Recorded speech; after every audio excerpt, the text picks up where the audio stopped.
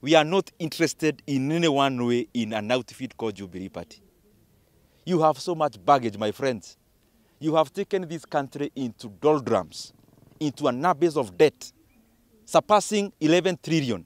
If you add the debt that you actually raised in the CBK, and if you add the same to the parastatus and GOK-owned organizations, you have run this country into debts. You have mismanaged this country. The youth are wallowing in unemployment.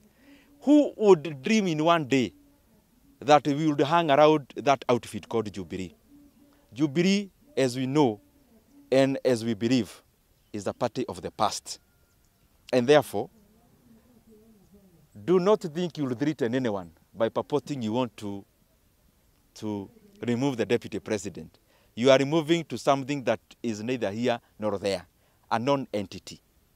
And therefore, you would have done it like yesterday. Don't even announce to anyone. Go ahead. You have been running this Jubilee Party as a family affair.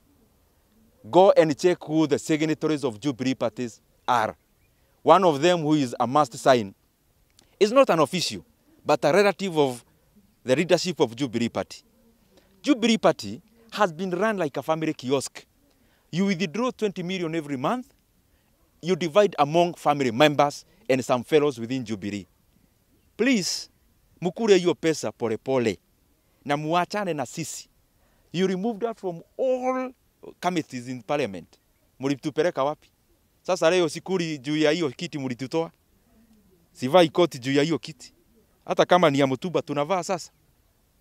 So you can take up anything that belongs to Jubilee and anything that you think is of any consequence that is associated with the Jubilee Party.